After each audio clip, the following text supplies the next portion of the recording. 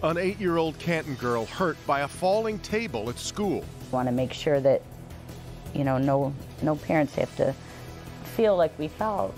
Tonight, a mother wants to know why the little ones were left to push the heavy wall-mounted tables up by themselves.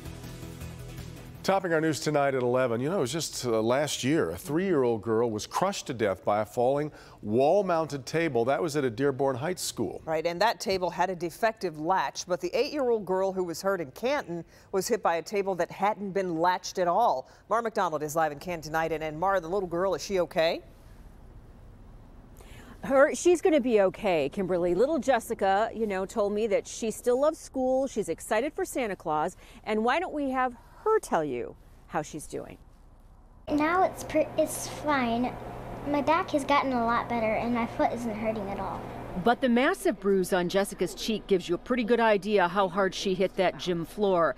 Jessica was helping clean up after lunch at Field Elementary, and the janitor told the kids to push up the wall-mounted tables, and according to Jessica and her parents, then left the room.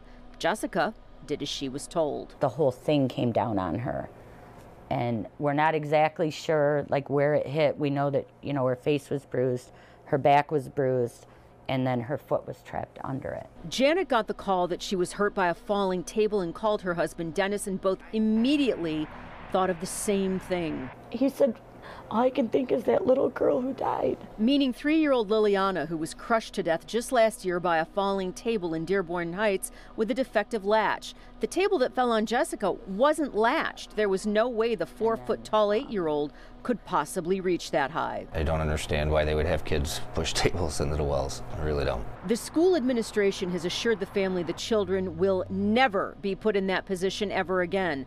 Janet and Dennis are so grateful their daughter is going to be okay. We just got lucky, and the school got lucky.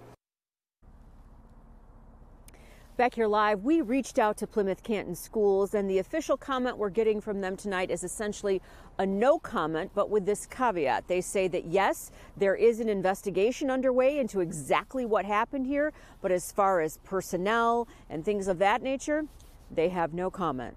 We're live in Canton. I'm Mara McDonald, Local 4.